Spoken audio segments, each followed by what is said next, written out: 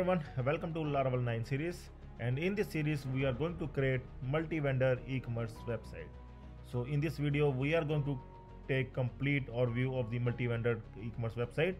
We are going to see that what steps we are going to take in future videos, and we are going to see examples as well as features of multi-vendor e-commerce website. Okay, so let's start. So first thing is I want to tell you that this is the part 0 of the Laravel 9 tutorial. If someone already know about multi-vendor e-commerce website, then that person can skip this video, but I suggest everyone to watch this video so that we must know that what we are going to do in future videos.